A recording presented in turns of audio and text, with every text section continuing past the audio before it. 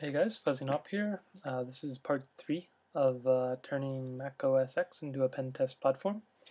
So in this episode I'm going to talk about how to install Metasploit on your Mac. So we should already have Nmap, and now we're going to add Metasploit. So to get and install Metasploit, you're going to need to go to www.metasploit.com/download or Google search get you there.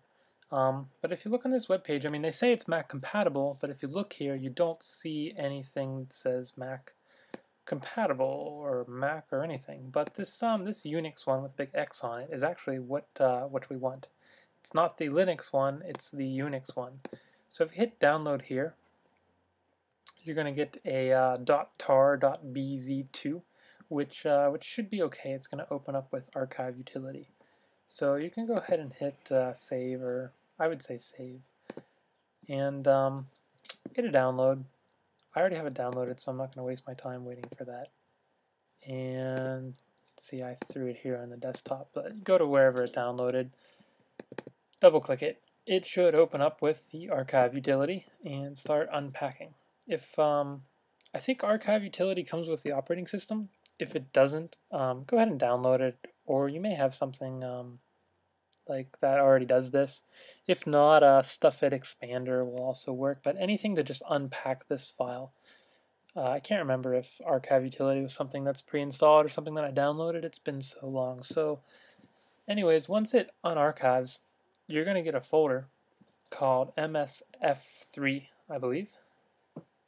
And it's not ready yet, so we'll wait. But basically, you'll just navigate to this MSF3 folder, and you can run Metasploit from there. And you'll do that from the terminal. I'll show you in a second as soon as it finishes.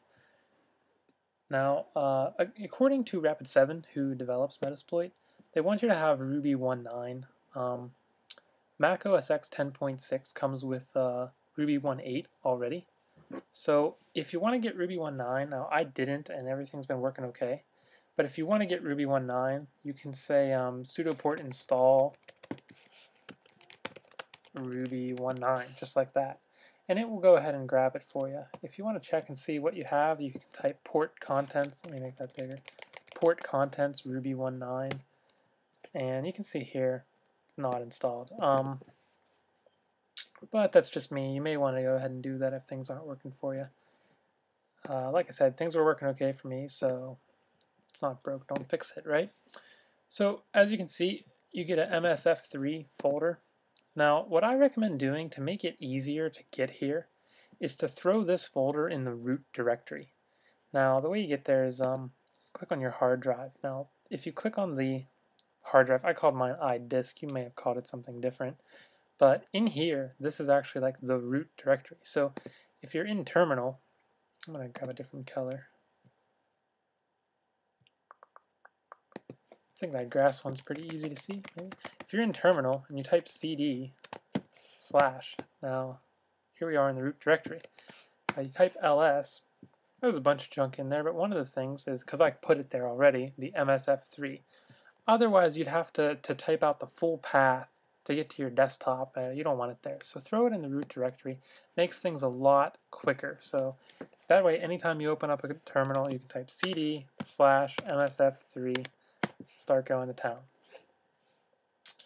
Now, once I'm in MSF3, let me minimize this other window so it looks a bit better. There we go. So once you're in the MSF3 folder, you can type ls, just like on a Linux box, to get a list of what's in there. So you can see that this is what comes with Metasploit. Now, the thing you're going to be interested in is the MSF console. But there's also a thing called MSF update. See it? I'm pointing to my screen. You can't see that. Jeez. So there's an MSF update right here. Right there. See that? Now you're going to want to execute that. So I'm pretty sure we type ./MSF update. And it's actually going to update Metasploit. Now this takes quite some time. So I'm going to stop it. But you're going to want to let this go. Basically like every time you use it, because what it's going to do is it's going to go out it's going to grab the latest exploits and payloads and all that. So if you don't have the newest one, you're not really getting everything. So that MSF update is going to be a big thing. And again, that's ./MSF update. Once you've updated, you're going to want to type ./MSF console. Now, one thing you can do that is really interesting is when you have terminal selected, terminal, I believe you can go to preferences. Now I'm just trying to remember here.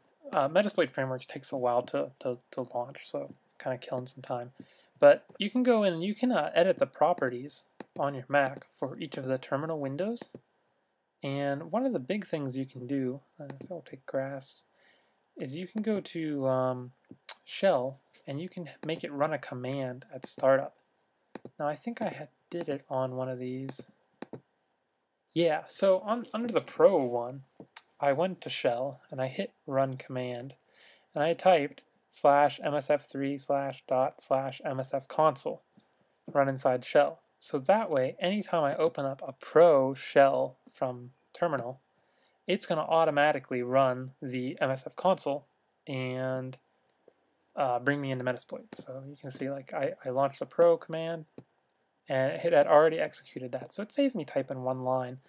It's just a neat little thing that I found. You may want to do that, you may not. But anyways, you can see in the background here, Metasploit's loaded up and it's yelling at me because it's been 9 days since I updated. But you're given the Metasploit framework prompt, and we can start using Metasploit framework. Now, if you're unsure of what Metasploit framework is or how to use it, it's not too much sense in me making a tutorial when the Metasploit Framework Unleashed tutorials are out there. You can type MSFU, and it's like the first one. So you can find it. It's Metasploit Framework Unleashed. You can find it there. But this website's going to take you through everything in Metasploit. I had talked about this in another video. But it's going to tell you all about launching MSF console. This is what we were doing. It's going to tell you about how to maneuver in it. So this is definitely like a good place to start with Metasploit. So that's all for this video tutorial. Not sure what we're going to cover in the next one, but if you want updated, go ahead and subscribe. Otherwise, have a good one. Thanks.